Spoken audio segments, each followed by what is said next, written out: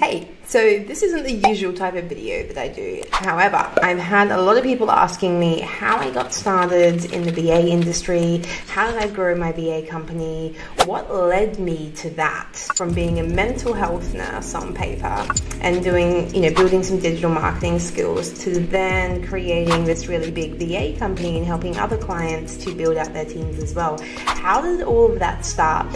And you know what?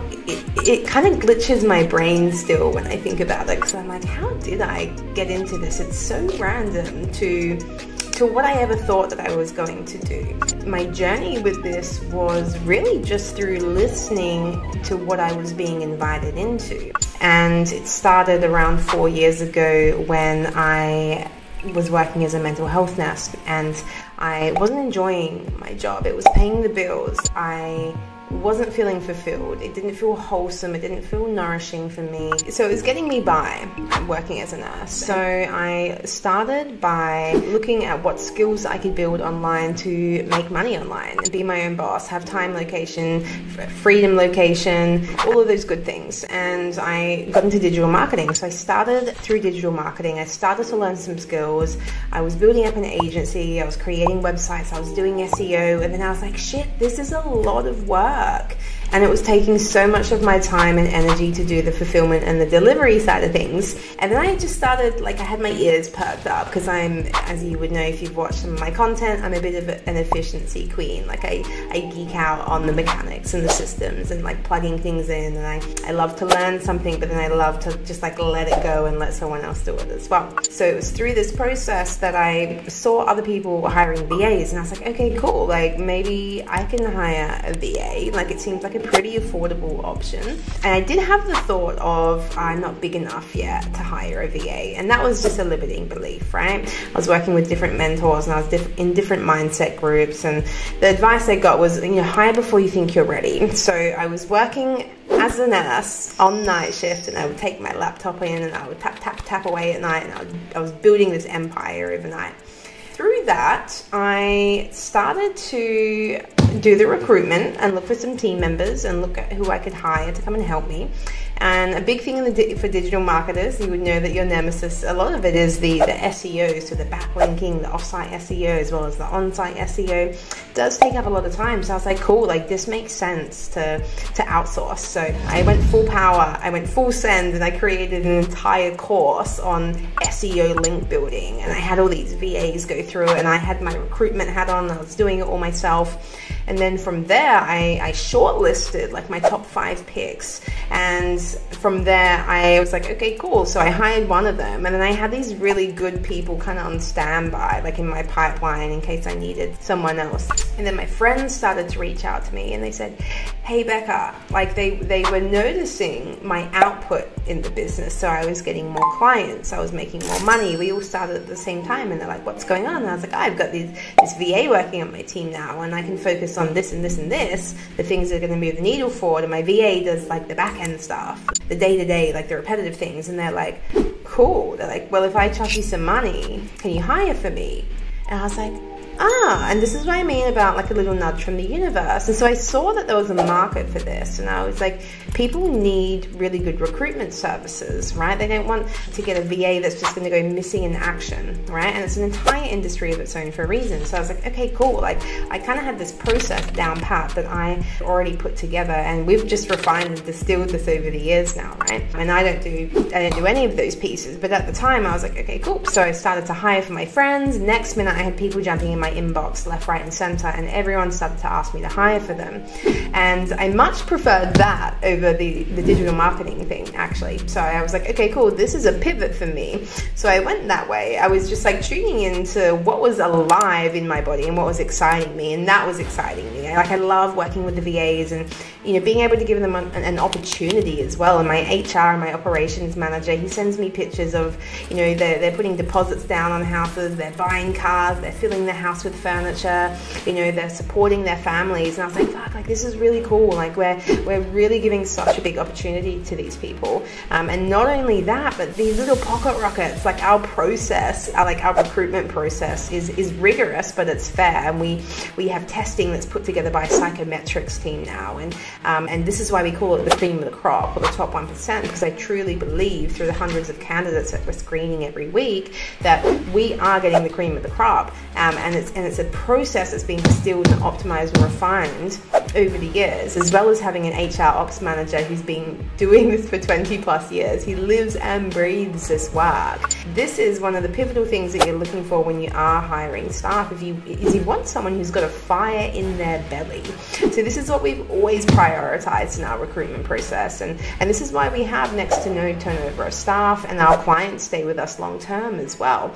And so I just kind of fell in love with this process. I love the evolution, I love innovation, and you know, I love being able to provide opportunities for these beautiful virtual professionals and also our clients who get to free up time and create spaciousness and to actually be the creative genius rather than focusing on these things in their businesses that aren't serving them. So that was really exciting for me. So over the years, built that up, and yeah, it's been a real journey. One of my first hires ever was a social media manager, and I had a bookkeeper as well. They were my first 2 hires, and then I had my HR manager, who's still with me now 4 years later, by the way. So you want staff that are going to be in it for the long term as well, and a lot of that will come down to you as a leader. I'm actually putting a course together now, which is going to be part of our onboarding for all of our clients, and it's all about team building, like stepping up as the CEO, and there's lots of little wisdom nuggets in there, so I'm super excited to get that one out there. So this has been my journey. With 4 years of building this up, we've got an incredible team now. We've got incredible clients from the US, from Australia predominantly, and we started off with just hiring SEO link builders for digital marketers, and then expanded into social media managers and web developers and sales experts and customer support reps and executive VAs, and it's just been absolutely phenomenal. And the feedback that we get from our clients is second to none. Like, we have clients reaching out to us all the time, like thanking us, like thank you for helping me save like 20% of my time, like thank you for this incredible VA who's just cleaning up my inbox and has just like created so much more spaciousness and energy for me to be able to focus on these other things. So that efficiency really excites me, if you can't tell. It's been enjoyable. That's been my journey through creating this VA company, through scaling, through building, through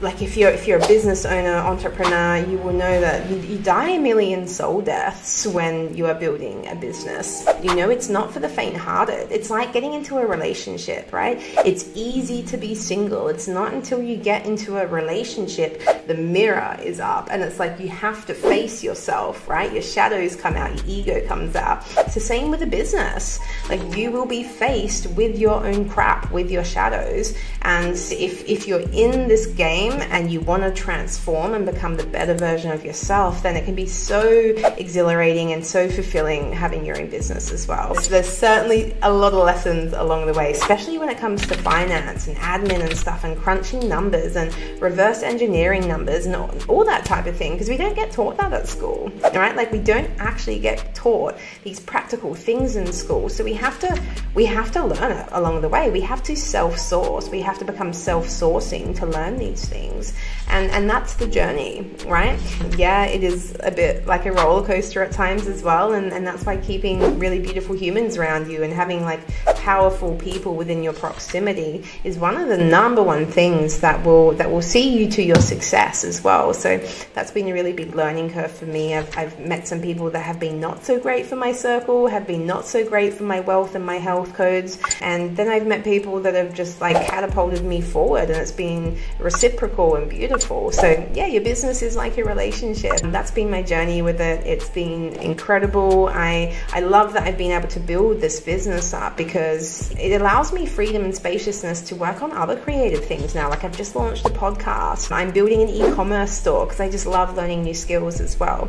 So the beauty is, when you start to do these things, when you start to outsource and leverage team, you get to really figure out how to work smarter and not harder. harder, right? And you get to actually enjoy what you're doing as well. Like, you know, if you're in your business, if you're solo, or if things just aren't working out for you and your business right now, I don't want you to lose hope. There's always hope, there's always faith there. Sometimes we just got to let go of the thing that we're trying to hold on to. Like, this is what I see a lot in the space, is people trying to hold on to things that no longer serve them, or you're scared that no one will be able to do it as good as what you can do. And I can assure you that someone can do it probably better than you. This has been my experience, and it's not always the case, okay? Sometimes, you know, it takes a few feedback loops for someone to really get the hang of the way that you like things done as well. And this is where it comes, like the stepping into a leader part that I was talking to before, is it's like, okay, like being a little bit flexible and malleable and welcoming mistakes into your vortex for your team as well. Because if you're that asshole boss who like bollocks your team every single time they make a mistake and you're micromanaging, they're not going to come to you. And that might be some short-term gratification for you, and you're like, cool, I don't have to deal with that problem, but it's long-term problems, because you're not going to be hearing about the crappy stuff within your business, and therefore you're not going to be able to fix that. You're not going to be able to evolve and grow your business better, because you actually don't know what's going wrong if you're not available for it. So that's probably one of my number one things, is like always just be available and have a great attitude with your team. Have a great attitude, like welcome mistakes, because your team is an extension of you as well. So how you're showing up for your team is likely how they're going to be showing up for your business. And I have seen this over the years of like the waves that I'm in and out and in and out. When I'm present and I'm on fire and I'm here and I'm supporting the team, it's like they're on fire too, and we're go, go, go. But if I tap out, and I have, believe me, I've completely tapped out. I was like questioning where I'm going and what am I passionate about and what lights me up. And when I tapped out, business goes down, right? You got to keep your finger on the pulse, okay? So there's different strategies around that, and systems and team and leverage and all of that helps to hold the fort together. But ultimately, like you are the essence of the business as well. So much personal transformation in growing a business. And I hope by sharing my story, you may have picked up some wisdom nuggets from here. Maybe something's resonated. I would love to know. Let me know in the comments below. I'm going to be creating a few more videos coming out as well, just going through the different roles, like how you can scale, how you can be a better leader, like entrepreneurship. And if there's certain things that you'd love me to touch on, please let me know. I'm always down for ideas, and I love to read your comments and reply to your comments as well. If you've got some value out of this, give me a like, share it with someone else that might be able to get some value as well. It helps me to reach more people like you. And yeah, I will see you on the next video. Thanks.